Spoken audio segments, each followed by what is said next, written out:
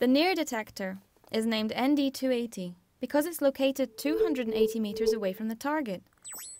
It's composed of different kinds of detectors, which give many different pieces of information about the neutrino beam, which are crucial to the study.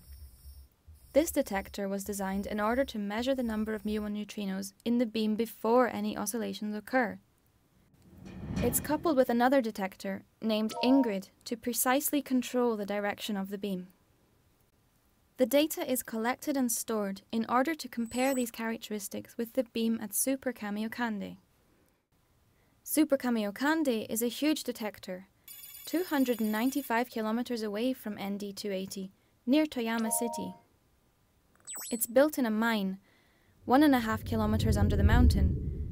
This is an enormous cylindrical tank, 40 meters high and 40 meters wide, filled with 50,000 tons of very pure water, and the walls are covered with 11,000 photosensors. This amount of water corresponds to 20 Olympic swimming pools.